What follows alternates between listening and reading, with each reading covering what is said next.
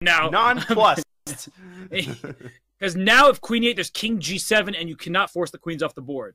And Nihal has the ideal defensive setup. White cannot reposition his queen easily, but Hikaru is going to keep trying. These endgames are so hard to hold in the long run.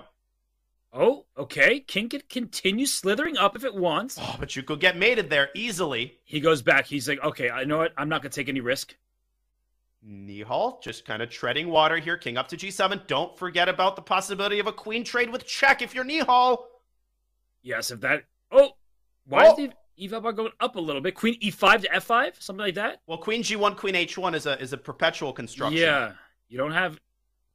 Can't just move your queen away. But king e3... Oh, and this is Hikaru gets dangerous. his king to a better spot. I think he's going to win this game somehow. Oh, but f3 just fell, which means way more checks available to the black queen. True, but the king is going to make a mad dash for black side of the board and try to hide around the pawn. It's not pawn quantity, it's pawn quality. The b6 pawn is a passer. You can't trade queens, you still lose. I've seen so many of these endgames, and they're just virtually impossible to hold with no time on your clock. Eventually, you're going to let the king slip out of your grasp. Queen d... Oh, and there it is. King a2. King a2 is winning on the spot. He missed another win. Trying to get a sundial, but you don't have it. Queen c6. No, queen he d4, hides beneath the pawn. Queen e3 or queen c5. Oh!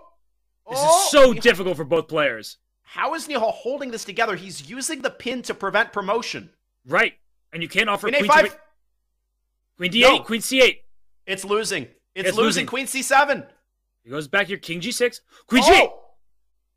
It's still a draw. Queen c4. Hikaru getting more and more frustrated. Does he get the sundial? Queen f7. Is king running to f8? Oh my god. Oh my gosh. Before, though. Don't get g8 h8. King h8. Oh! He hit in the corner. He wins the game. f5, b8, queen. There's no checks. There's not a single check. The least likely square on the chessboard, and that's where he went. Oh my gosh. And now he doesn't even need to trade queens. He could have, but he's going to win these pawns. And wait, but there's still a bunch of checks here. Oh my gosh, it's still not over. Yeah, he's got everything he wants. He's connected. G5 hangs.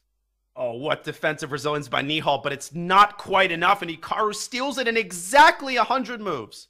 That was unbelievable. The king ran to the enemy